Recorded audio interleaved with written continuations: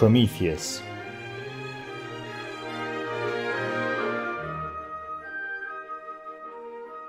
Heaven and earth had been created. The sea ebbed and flowed between its shores, and fish frolicked in the waters. In the air sang winged birds, and the earth swarmed with animals. But as yet there was no creature in whose body the spirit could house and from there govern the world around it. Then down to earth came Prometheus, forethought, a descendant of the ancient race of gods which Zeus had dethroned. Now Prometheus was crafty and nimble-witted. He knew that the seed of heaven lay sleeping in the earth, so he scooped up some clay, moistened it with water from a river, kneaded it this way and that, and shaped it to the image of the gods. To give life to his earth-formed figure, he took both good and evil from the core of many animals and locked them in man's breast. He had a friend among the immortals, Athene, the goddess of wisdom, who marvelled at what this son of the Titans had created, and she breathed the spirit, the divine breath, into his creature, which, as yet, was only half alive. In this way the first men were made, and soon they filled the far reaches of the earth. But for a long time they did not know what to do with their noble limbs or the divine spirit which had been breathed into them. They saw, yet they did not see. They heard, yet they did not hear. Aimlessly they moved about like figures in a dream, and were ignorant of how to profit from creation. They did not know the art of quarrying and cutting stone, of burning bricks from clay, of carving out beams from the trees they hewed in the forest, or of building houses with all these materials. Like scurrying ants, they thronged in sunless caves beneath the surface of the earth.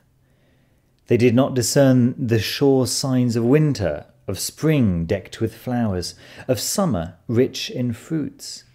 There was no plan in anything they did.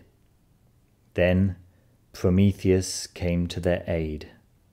He taught them to watch the rising and setting of the stars, discovered to them the art of counting and of communicating by means of written symbols. He showed them how to yoke animals and make them share in man's labour. He broke horses to the rein and wagon and invented ships and sails for journeying over the sea, and he concerned himself with all the other affairs of human life also.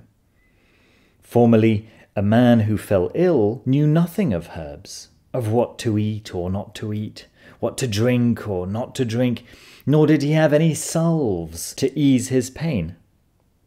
For lack of physic, men had perished wretchedly.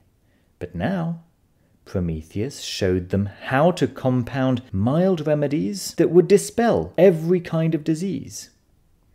Then he taught them to foretell the future, and interpreted dreams and signs for them, the flight of birds and the omens of offerings. He guided them to explore underground, so that they might find ore, iron, silver, and gold.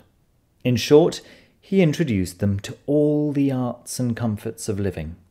Now, the gods in heaven, and among them Zeus, who had but lately deposed his father Cronus and established his own supremacy, began to notice this new creation, man. They were willing enough to protect him, but in return demanded that he pay them homage. In Mycenaean Greece, mortals and immortals met on a set day to determine the rights and duties of man.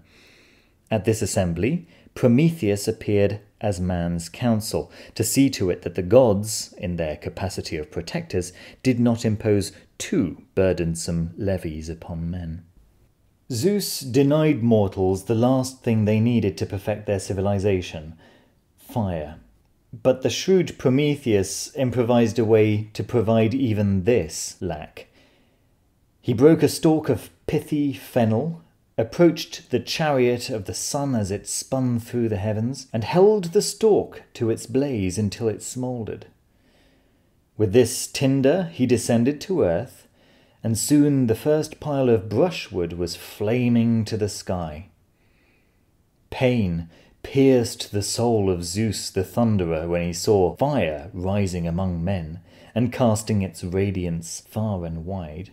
Zeus then turned to the matter of taking revenge on Prometheus.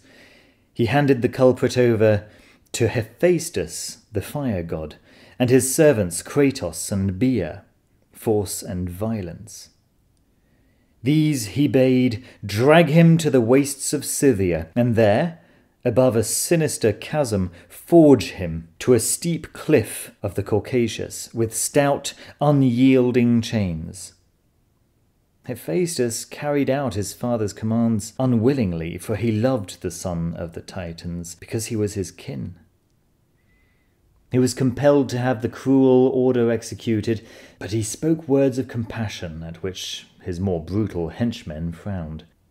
So Prometheus was forced to hang from the cliff, upright and sleepless, and never could he bend his tired knees. "You will utter many plaints and sighs, and they will all be in vain," said Hephaestus, "for the purpose of Zeus is unshakable. Hard of heart are those who have but lately wrested power from others and taken it to themselves. The torments of the captive were intended to endure forever, or for 30,000 years at the very least." He moaned aloud and called on the winds and the rivers, on the zodiac from which nothing is hidden, and on earth, the mother of all, to witness his agony, but his spirit remained steadfast. Zeus was true to his word. Every day he sent an eagle to feed on his captive's liver, which, however much it was devoured, always grew back again. This torture was to last until one came who, of his own free will, would consent to suffer in Prometheus's stead.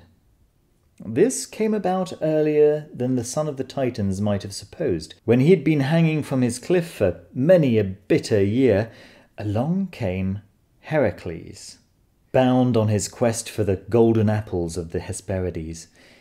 He saw the descendant of the gods shackled to the Caucasus, and was about to ask him for advice on how to prosper in his search, when he was overwhelmed with pity at his fate, for he observed the eagle perched on the knees of the luckless Prometheus.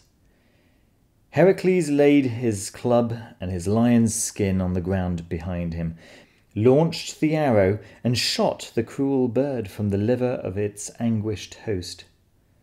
Then he loosed the chains, delivered Prometheus, and led him away.